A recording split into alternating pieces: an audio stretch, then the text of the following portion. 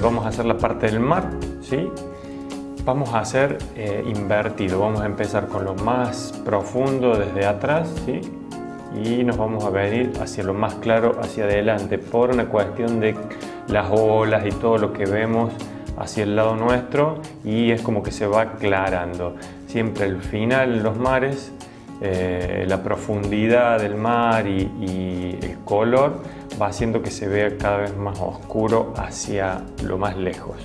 No lo vamos a hacer tampoco tan oscuro, pero vamos a trabajar un poquito más oscuro. Voy a utilizar el azul cerúleo puro, y si me hace falta voy a utilizar después un poquito de ultramar.